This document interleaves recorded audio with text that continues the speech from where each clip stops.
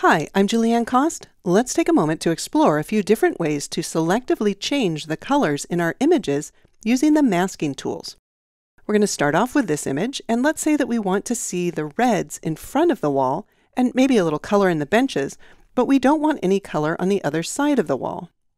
I'll start in the Color Mixer panel with the Adjust set to HSL. Under Saturation, I'll click on the left side of the slider in order to desaturate all of the colors. We could also use the Luminance option if we wanted to adjust the way that the colors were converted to grayscale. All right, I'll switch back to Saturation, select the Targeted Adjustment tool, and then click and drag in the image to bring back some of the reds and oranges.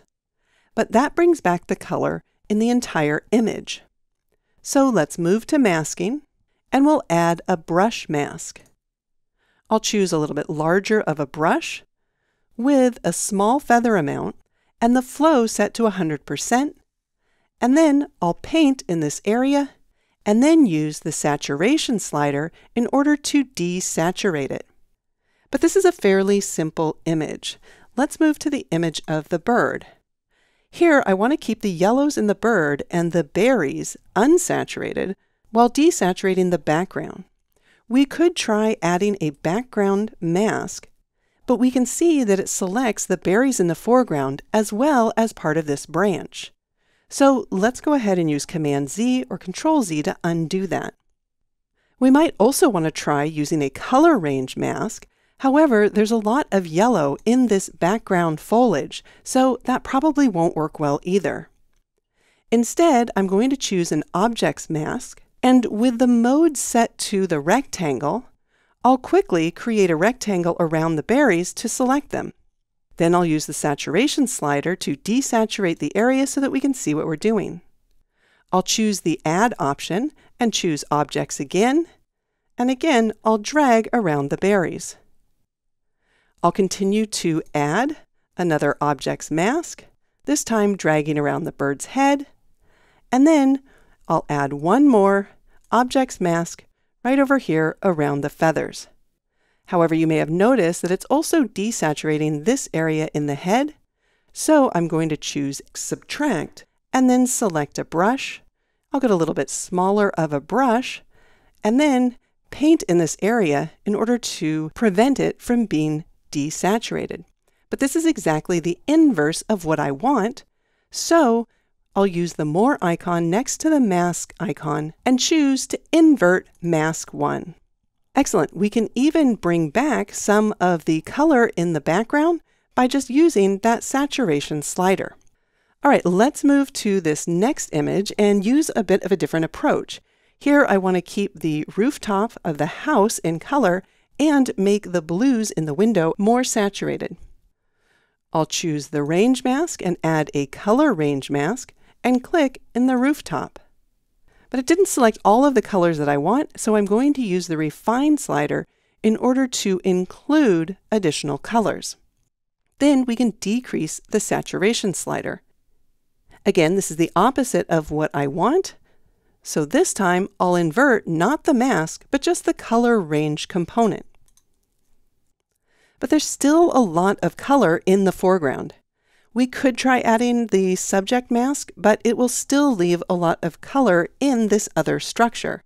So instead, I'll add a Brush mask, a little bit larger of a brush, and then just quickly paint in the foreground area here in order to manually remove any of that remaining color. Then let's zoom in a bit, and I'll add a new Objects mask. Let's see if we can drag over all three of these windows at once. Well, it's selected a little bit too much right here, but let's make our change. I'm going to click on the color swatch in order to add some blue, and then I'll use the exposure slider under Tone to just darken them down. Then I'll choose Subtract, select the brush, get a smaller brush, and just paint between these two windows to remove that area. Then we can add another Objects mask. I'll click and drag over this window. And let's add one more in order to add the last window here. Excellent. Let's toggle the visibility of the masks. So there's before and there's after. Next, let's move to this final image and return to the Edit stack. Under the Basic panel, I'll click on Black and White, and then we can return to the Masking panel. In order to make this look hand-colored, I'll start with the Objects mask, and then drag over the lighter portion of the bird here. I'll click on the Color Swatch, and let's add a pinkish red color. Then in order to select the perch, I'll choose Objects again, and drag around the wooden perch in the foreground. This time I'll use the Color Swatch in order to add a brown color and then darken it down using the exposure slider. In order to select the background, I'll click the plus icon and choose Select Background, but that also selects the perch, so I'll choose Subtract, and then Objects, and then drag around this area in order to remove it. Then from the Color Swatch, I'll add a green color. I'll add one more mask, again Objects, dragging over the feathers here, and then selecting a purplish color using the Color Swatch. However, I can see that it has colored this area between the feathers, so I'll choose Subtract, select the brush, enable Auto Mask, get a little bit larger of a brush, and then click in order to remove that. Excellent. I'll click on the eye icon to toggle the before and after. I'm Julieanne. Thanks for watching.